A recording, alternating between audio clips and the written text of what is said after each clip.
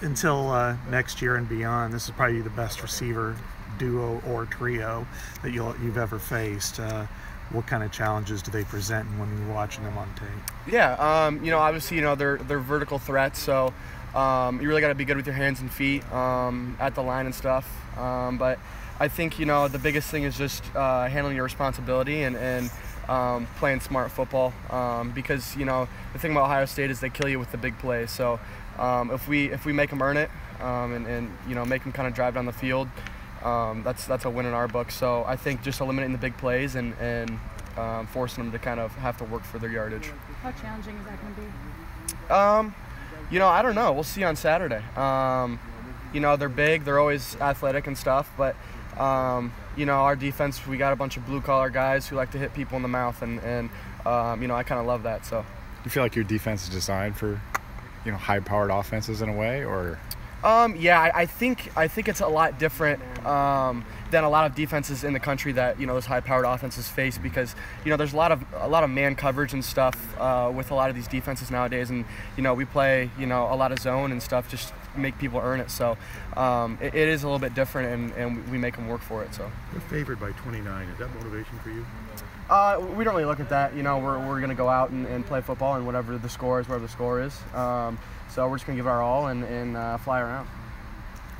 Is it motivating to play a team like this? I mean, ranked as high as they are, and considered a possible national championship type team. Yeah, it's an exciting opportunity for us, and to go against the best. You really got to step up and play your best. So I think it's going to be a fun opportunity.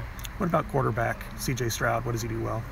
They put him in situations where he can make the easy throw and can make the throws that he wants to make. So he fits well in their scheme, and we just gotta put some pressure on him and kind of make him run around. So. Is that the key defensively, not just specifically to you, but defensively, to try to get some sort of pressure on him, because otherwise with those athletes you can't cover 8 seconds out there. Yeah. I mean, if you don't get any pressure on the quarterback, then it turns into kind of like recess football where people are running around and stuff and scrambling. So got to get some pressure on the quarterback. What do you think is going to happen with the slot? Jackson Smith and Jigba, he hasn't played much this year, but last real game he played was the Rose Bowl, and he had 300 yards receiving. Mm-hmm. I mean, do you expect him to play, or are you preparing for him to play, I guess? We're always expecting the guys to play. If they play or they don't, doesn't really matter. So I think we're prepared for anything that they got for us. So.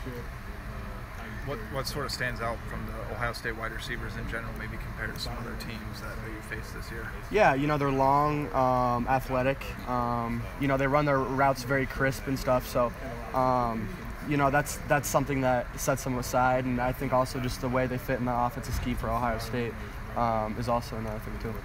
How important is going to be eye discipline in this game, because they like to do their double moves, and maybe you aren't, or are you going to be as risky as maybe you would be against some other teams, or how are you kind of approaching this? Yeah, it's just staying on top, and like you said, like good eye discipline, and if they hit a hitch, they hit a hitch. But the deep ball is kind of what we're trying to eliminate. So. Do you think you had a touchdown in Illinois? What was that? Yeah. Yeah. The thing was, it was irritating when you get the points. It was more irritating. I had to run all that way, and then we had to come back out because it didn't count. So, it kind of sucked, but it is what it is. Showed off your speed at least. Yeah, you felt like you had the wheels going there. Yeah, I was kind of nervous. I didn't know if someone was behind me and we got hawked down, so I was screaming down there. So do you think, like, the last 15 yards, man, I'm going to be Defensive Player of the Week. I had a fumble at the 5. Yeah, I was hyped. I was like, holy cow, let's go. And then it got turned. I was like, dang. Yeah. How would you grade how you've played so far this year? You came back, obviously, to make a statement. Yeah.